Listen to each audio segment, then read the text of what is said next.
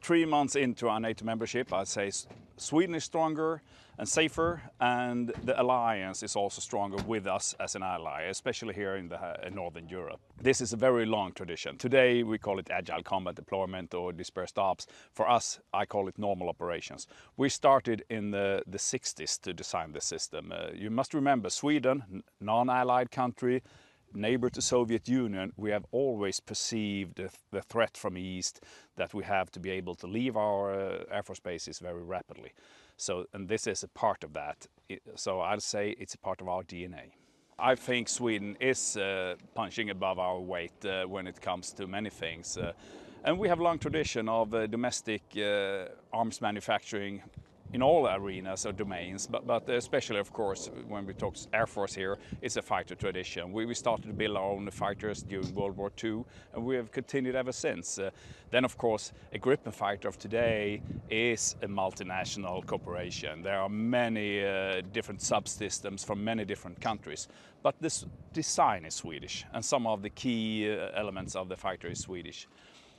Some of the design features that we can see here when it's taxiing behind me on the runway, designed for 800 meters runway length and designed to be handled by conscripts in the field. You're quite vulnerable at a main airbase. If you get a cruise missile attack or whatever you see in Ukraine, you know, the whole base can be destroyed. There is no way to lift off with your aircraft or land and refuel and so on. So with this system, you have like multiple small road strip all over the country, so we can just drop down at one that is active. So it's good for survivability in wartime, I would say.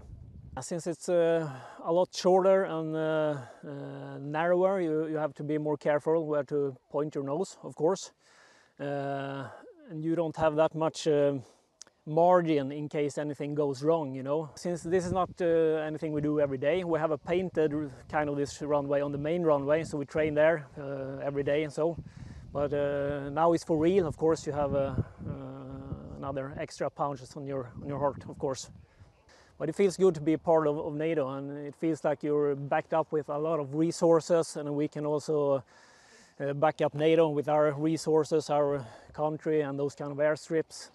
Well, the biggest advantage of using highway landing strips is that you could have more possibilities, and you could move around to more takeoff and landing surfaces.